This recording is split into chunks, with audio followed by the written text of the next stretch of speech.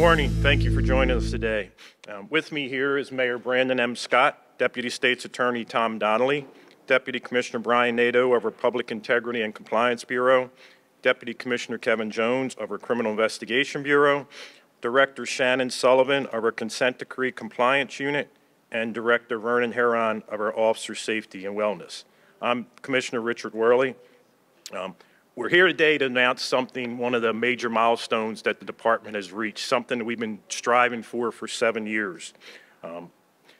It's not a crime accomplishment. It's something where we're going to show that we can both reform a department and reduce crime at the same time. Together with the Department of Justice, we filed a joint motion that BPD has reached a state of full and effective compliance on 2 sections of our consent decree: transportation of persons in custody and officer assistance and support. The 2 sections represent 24 paragraphs of our decree. Reaching full and effective compliance in these 2 sections, especially the transportation of persons in custody, which led the Department of Justice's investigation of the department, is a significant step towards our progress. Even in the midst of challenges to include our staffing, the men and women of the BPD are committed to making continuous progress in our consent decree and striving to ensure that our views of our residents are represented in our reform efforts. As of December 2023, 25% of all paragraphs in the consent decree have been given a rating of being in initial compliance, and another 60% of all paragraphs of the decree are on track for initial compliance. Reaching full and effective compliance in these 2 sections of the consent decree represent a major shift in the culture of our department. Not only does it help us build trust and legitimacy with the community, but also sends a message to our members that health and wellness is a priority.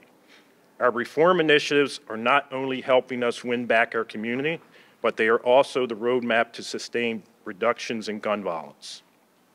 With the support of Mayor Scott and his administration, State's Attorney Bates and his administration, the Mayor's Office of Neighborhood Safety and Engagement, and our ongoing collaborations with our many state, local, and federal partners, we had the largest single-year homicide reduction in the city. Still way too many.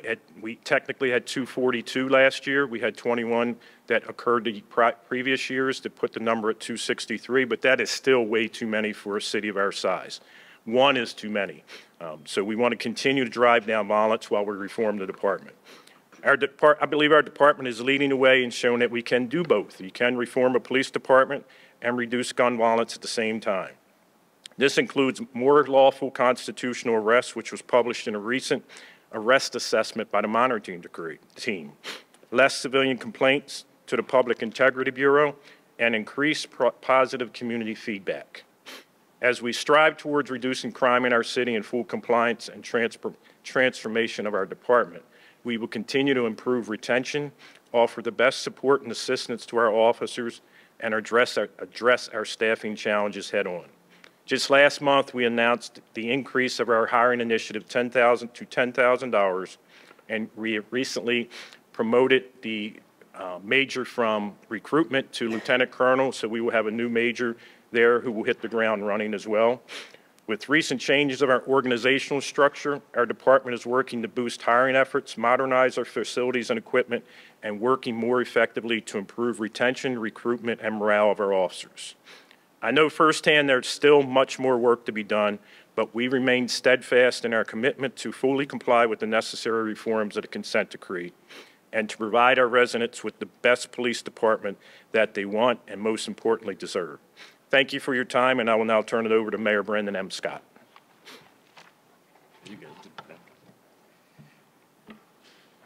Good morning, everyone, and thank you, Mr. Commissioner, and thank you all for being here. I want to start off by saying that this is not just a crucial, but a significant step in the right direction for BPD as we work towards full compliance with the consent decree. Since I took office, the department has continued to make significant strides in the right direction. And as of December of 23, 25 85% of all paragraphs of the consent decree have been given a rating as being in initial compliance, and another 60, as the Commissioner mentioned, of all paragraphs in the decree are on track for initial compliance. When I released my administration's comprehensive violence reduction plan, I made implementation of the consent decree mandated reforms a key part of our broader holistic approach and efforts to effectively address violence in our communities, because I firmly believe and know that reform and accountability go hand in hand with law enforcement productivity. And let me be very clear, the only way we're able to improve public safety is by doing it the right way, and we know that we proved that it could be done that way last year. Constitutional, community-focused policing is the only effective policing model. Under my administration, I am proud that for the first time in the consent decree's nearly 7-year history, we're able to join the DOJ in recommending the court to find us in full and effective compliance with sections of our consent decree. It is no coincidence that as we make progress in implementing the consent decree, we have also managed to achieve the record year reductions in violence in Baltimore City. In fact, 2023 was the first year that Baltimore has had less than 300 homicides since the death of Freddie Gray in 2015. And as evidenced by today's joint filing with the DOJ, we are doing all this while making significant progress towards full compliance with the consent decree. Keep in mind that transportation of persons in custody and officer assistance and support are central aspects of the consent decree. And the failure to secure and safely transport Freddie Gray is one of the main incidents that got BPD into a consent decree in the first place. This filing is evidence of the work they're doing to rectify those wrongs. Additionally, officer assistance and support is essential to officer retention, and it is needed to ensure that law enforcement personnel are in the proper mindset to perform at the highest levels. In fact, I'd be remiss if I didn't mention and recognize Director Hearn. When he joined BPD, he came to my office when I was a council person, and I said to him, we have to have a program around officer wellness in Baltimore City in order for us to be better. Our women and men see things that no one should see, and no one checks on them.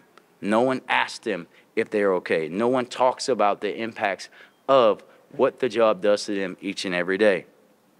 And now, even amidst shorting staffages seen in police departments across the country, Baltimore is a leader in this space. So thank you, Director, and everyone on the team for doing the work that you do, not only for BPD, because it's also oftentimes that I'm calling the Director and say, hey, DPW just had someone die in the line of duty. Can you send your folks over to help and work with them?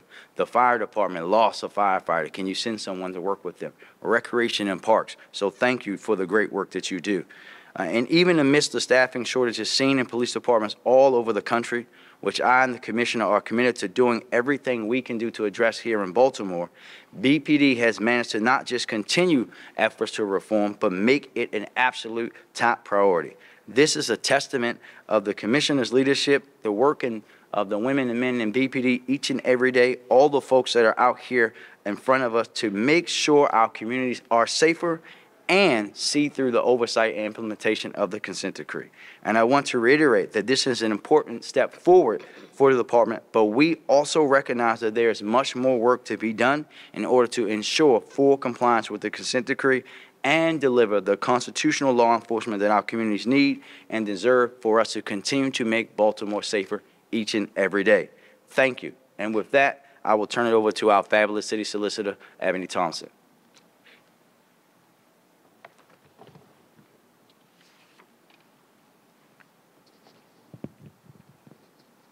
Thank you, Mr. Mayor, and good morning.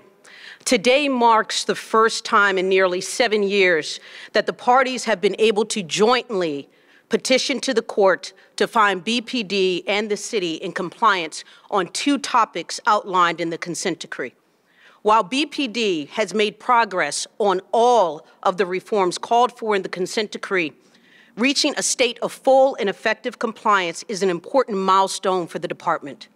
Full and effective compliance is defined by the consent decree and requires BPD to, quote, demonstrate that they have incorporated all of the consent decree's requirements into policy, trained relevant personnel as necessary to fulfill their responsibilities pursuant to the material requirements, and ensured that each material requirement is being carried out in practice.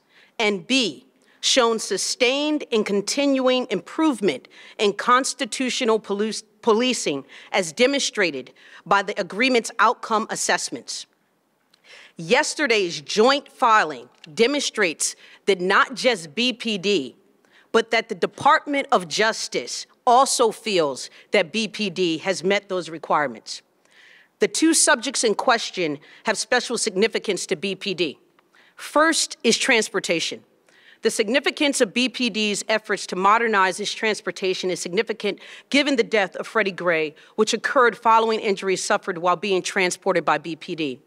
As determined by the monitoring team and now DOJ, BPD has transformed its policies and procedures related to transportation through modern equipment, training, and oversight so that today the department can meet the standards required for the safe transportation of persons in custody. Next is officer assistance and support. This section of the consent decree requires BPD to provide programs like counseling, peer support, and mental health services for BPD personnel. Under the mayor and the police commissioner, BPD has made significant progress in how it cares for its officers. As the monitoring team found, there is, and I quote, ample evidence of BPD undertaking initiatives and creating programs for officers well beyond what the decree strictly requires. Supporting police officers through counseling and mental health services not only aids in recruitment and retention, but also promotes overall workforce resilience. The parties are seeking a determination from the court, agreeing with the monitoring team, that the parties reached a state of full and effective compliance on these two subjects. Once that occurs, BPD and the city will need to demonstrate 1 year of sustained compliance. The parties must also continue to strive towards compliance on the other sections of the consent decree. But again, today is a historic milestone for the department. The fact that this milestone is occurring at a time when the city is achieving a recent and historic reduction in violent crime, as the mayor stated, is a testament to the effectiveness of constitutional and community-focused policing. As crime rates decline, our communities experience enhanced safety and well-being. This positive outcome strengthens the bond between law enforcement and the public, creating a positive feedback loop that propels us toward a safer and more resilient city. In essence, constitutional policing and the reduction of crime are inseparable components of our law enforcement strategy. They are not disparate goals. Rather, they are interconnected elements that reinforce each other. Today, we affirm our commitment to constitutional principles as the driving force behind our crime reduction initiatives. Together, we build a safer community where justice, fairness, and respect for individual rights guide our path forward. Thank you. At this time, I will turn it over to Director Vernon Herron of BPD's Officer Safety and Wellness.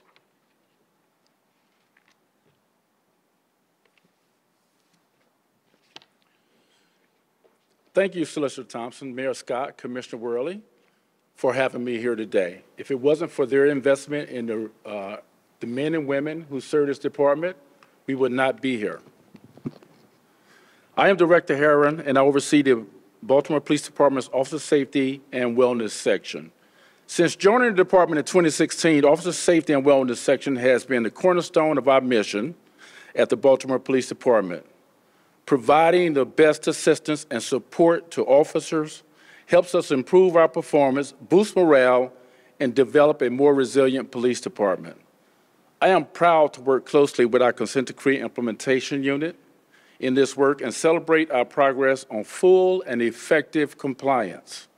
Our health and wellness team works passionately and diligently, creating innovative ways to keep members engaged and provide necessary support to members.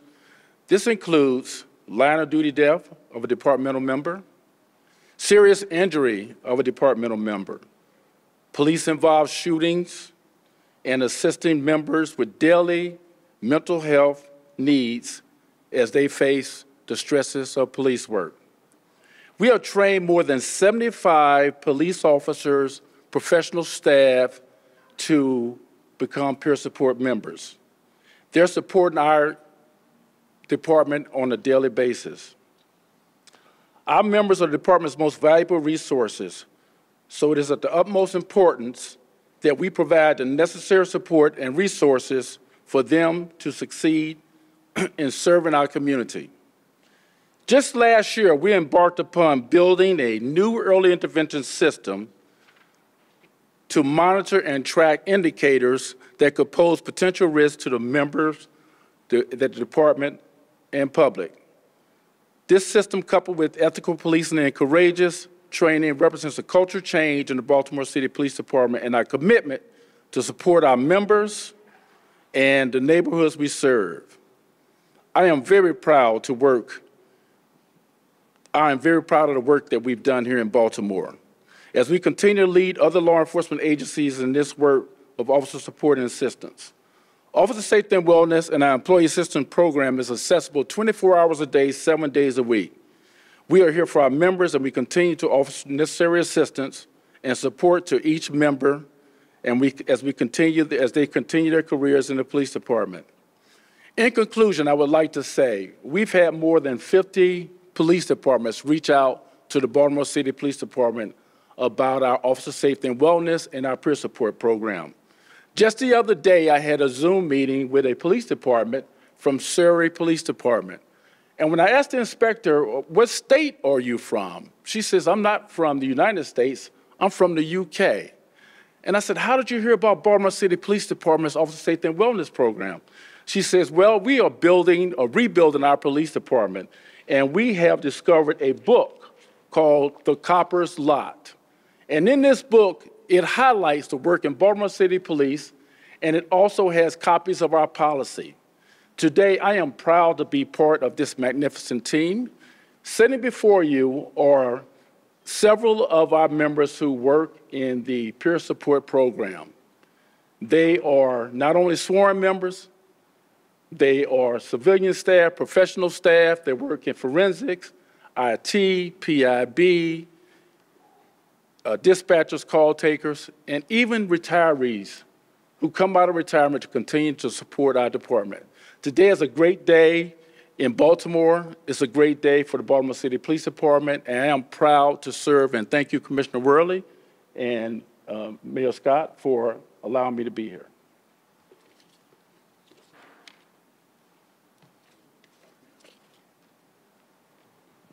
We'll now take a few questions. I'll turn it over to Lindsay. All right, we'll have everyone line up over here. We'll take on-topic questions first. 2 questions per outlet. Hey, Commissioner. Ken Duffy with BL Radio. You mentioned that there's 25% initial compliance as of December of last year, but this consent decree has been going on for 7 years.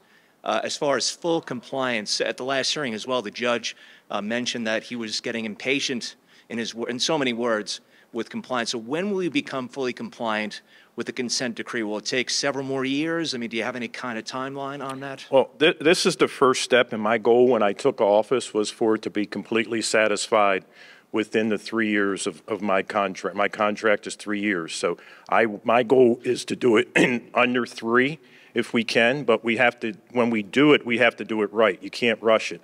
And for the first probably 3 to 4 years with the consent decree, we really weren't fully engaged in it. It's just over the last 4 or 5 years that we become fully engaged and we've started moving forward.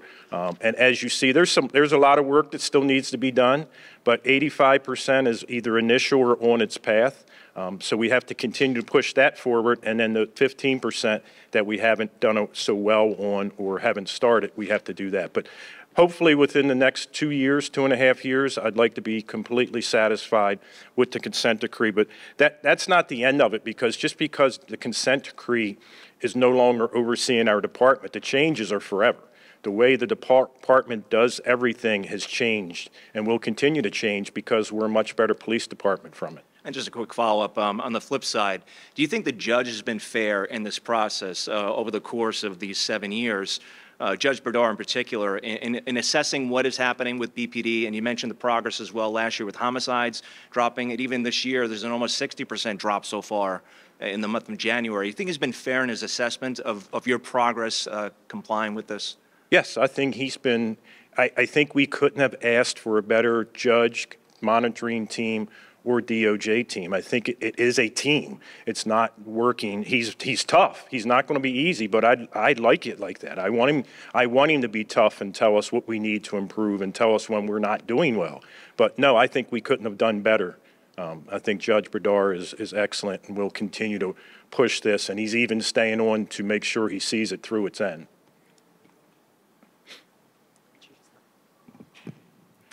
Emily Hofstetter at WYPR. Worley, you said that we have 25% in initial compliance, 60% on the way towards that. Is it possible to say kind of overall how close we are to full compliance? Is that like a number that's able to be given? Not really. The 24 paragraphs, and I'll let someone else jump in. The 2 areas we're hitting today are 24 paragraphs, roughly, of 470. So it's about 5%, but you have to start walking before you can start running. So. Thank you.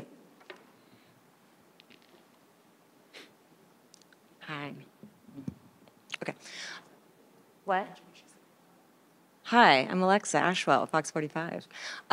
During the consent decree hearings, it's been said that the staffing shortage is the largest barrier to achieving full compliance. Where does the department stand today, and what is your plan to get more boots on the ground in the immediate?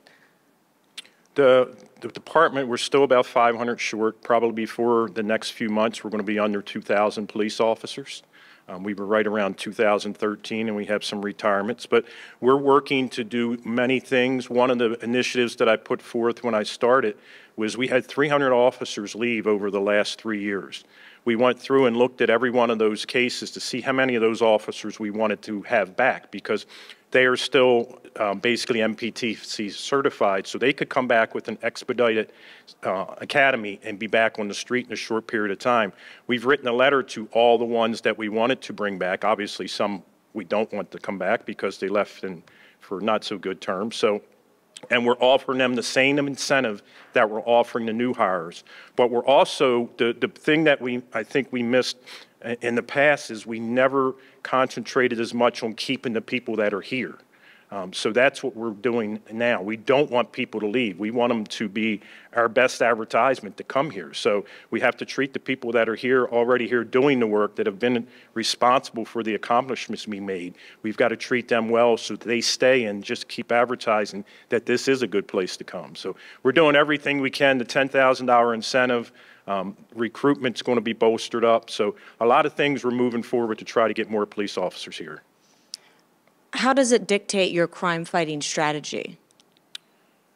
It doesn't really. We're not, even if I hired 500 today, they're not getting on the street so for a year. So our strategy is to do more with less, just like we did in 2023. And one thing I know is if you give our officers a goal and you tell them why we're doing it, they can accomplish anything, as we did in 2023.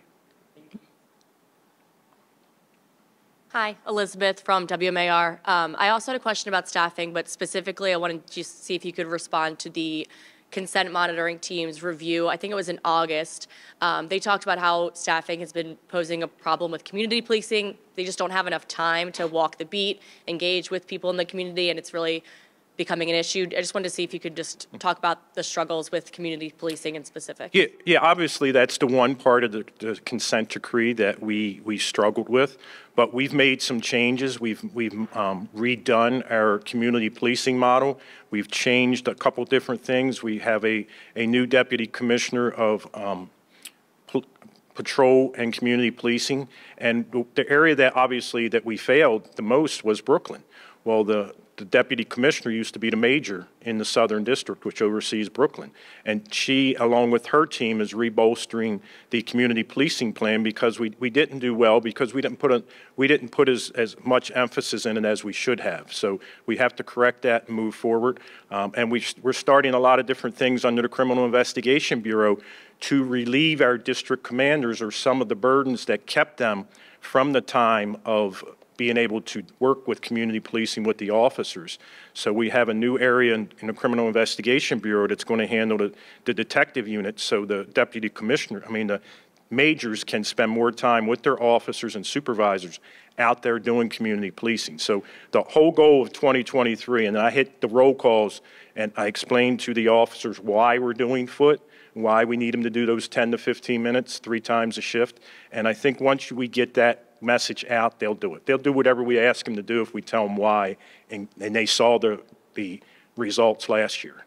One of the other recent reports, I think this one was from October, was talking about they were getting anecdotes and questions from the public, just a community survey overall, and a lot of people just had a lot of negative perceptions and the public trust was really low. So how do you kind of bridge the gap between perceptions and data? Like we're talking about 25%, 60% compliance. Those numbers don't really mean much to people if they're just not having positive interactions with the police. So how do you kind of bridge that gap? Well, first thing you have to do is look at who was asked those questions and what areas the questions were asked.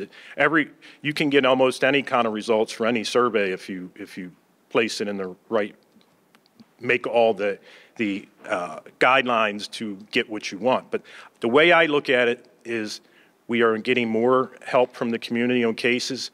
As I go out in the community a lot, I start to see people thanking us for our officers. So I think as long as we are gaining the community's trust, and I think we're doing that, we could have never gone under 300 homicides if the community didn't trust us enough to give us tips as far as carjackings and everything as well. And you're starting to see, I think, a shift to they're supporting the police department more, and perception takes a while to change. We unfortunately we kind of earned the reputation we had over several years, and it's going to take us several years to change it. But we're on that path to change it and win the community back.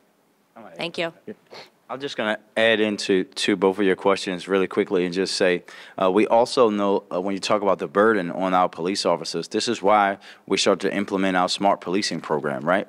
We can't say that we want our police officers our patrol officers specifically, to have better relationships and spend time working with the community if we have them responding to things that, quite frankly, police shouldn't be responding to, which is why we started smart policing. And in fact, a part of that is our 911 diversion program, for which the City of Baltimore and the Police Department got an award from the Maryland Association of Counties around innovation. This is why we're asking folks, when you have small, minor things that can be done over the phone or online that allows the officers to actually investigate those things and build those relationships, to file those reports that way. We can't say that everything is an emergency and at the same time want them to actually build relationships, which is why we have to alleviate some of that burden from the women and men who are answering those calls, to allow them to focus on the most important things, the violent things, the people that are stealing cars, et cetera, but also have that time to build relationships in the community. And to your other point, I think,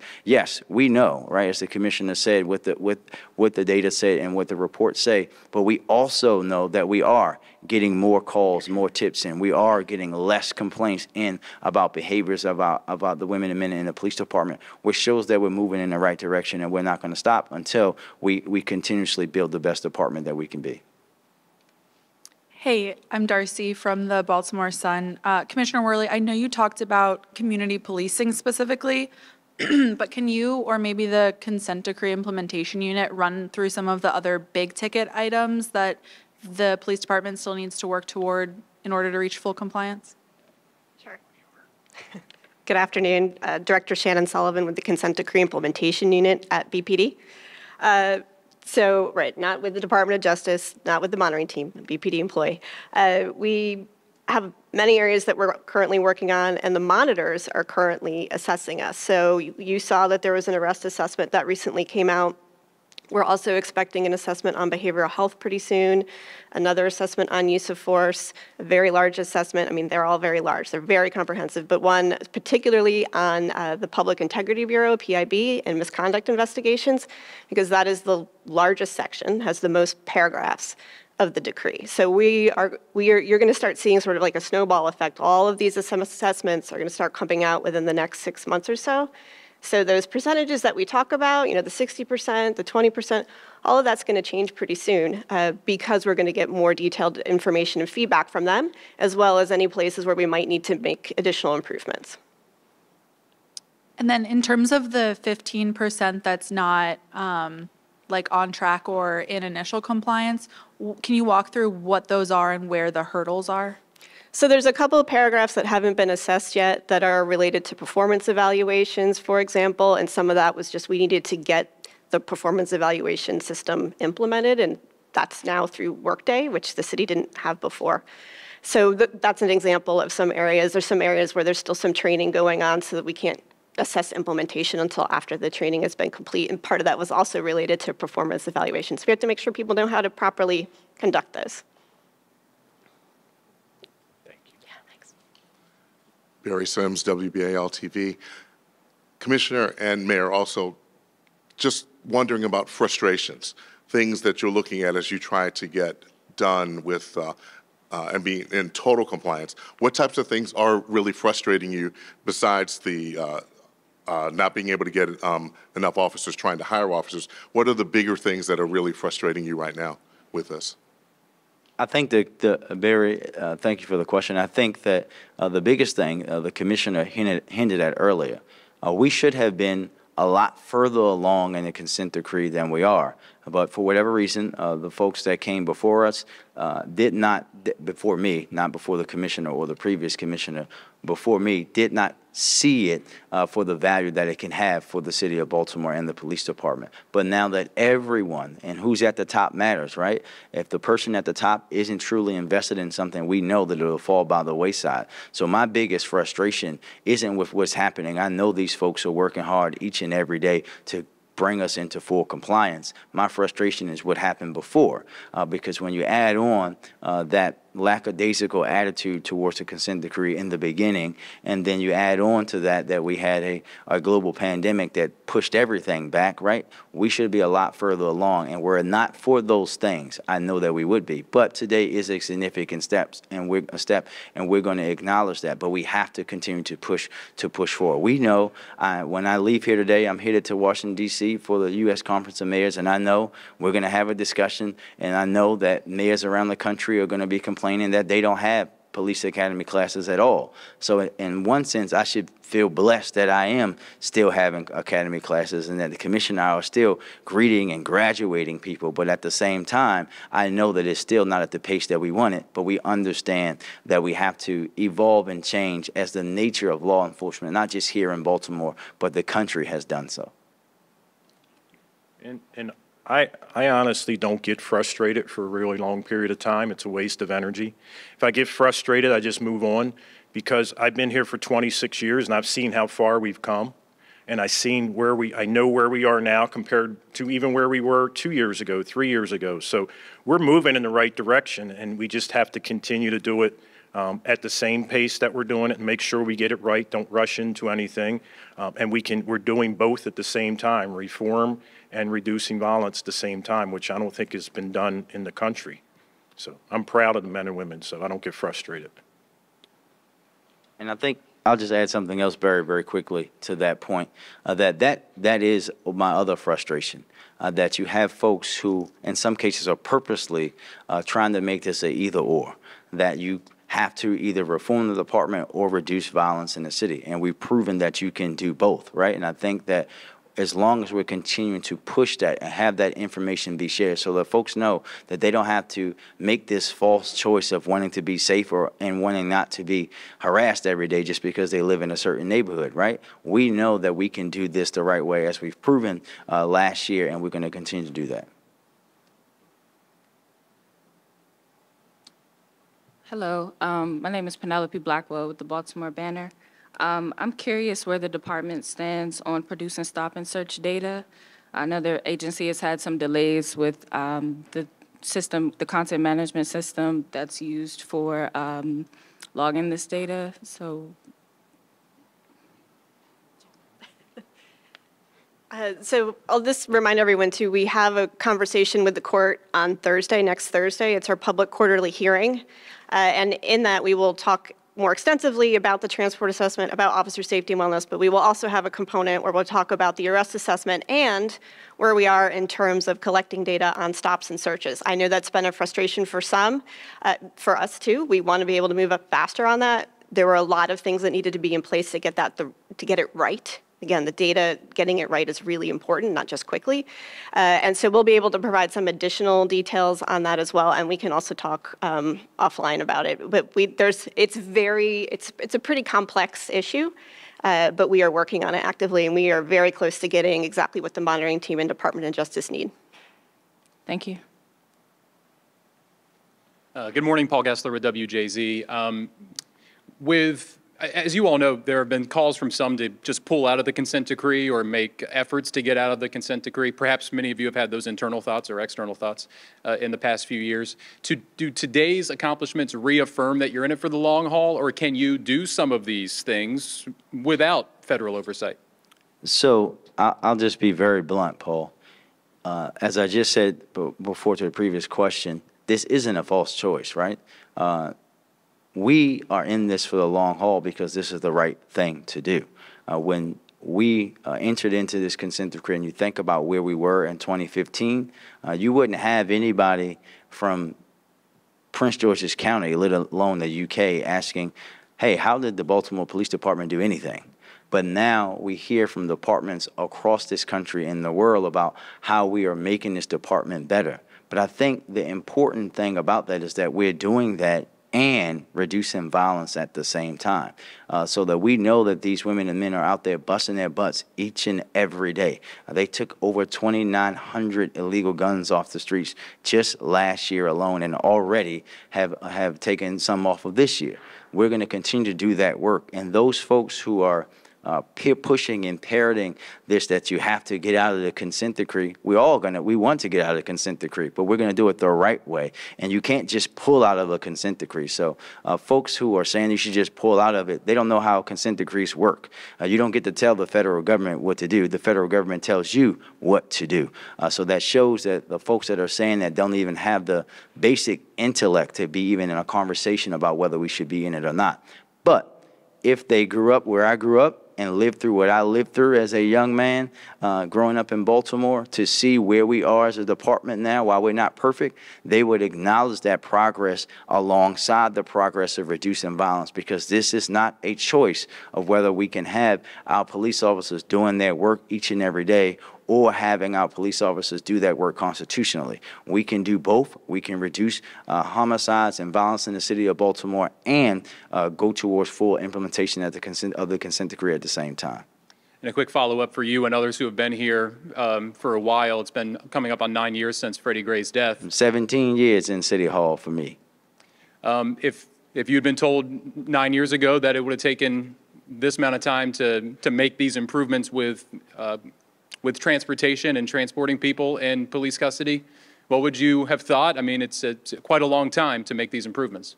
Well, there may be tape of me saying that there's no way we're going to do this in 5 years, right? We knew that.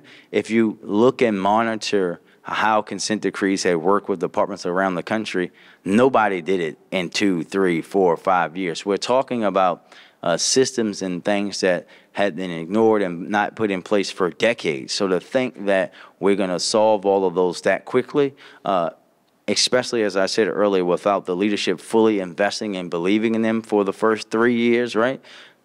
That was a bad thought. Now we know that we have to do it. And this is not about doing things quickly, right? We have to do it the right way and make sure that we're putting these things into policy and practice so that they're not undone once all of us are gone. We have to make sure that we are finishing the job and doing it with every single detail, every T crossed, every I dotted, and a period or exclamation point at the end of every sentence. So I said back then we knew it was going to take longer than 5 years. Now, of course, none of us knew that this thing called COVID would show up, right? But We're going to continue to work because we know it's the right thing to do. Thank you. Oh. Last question.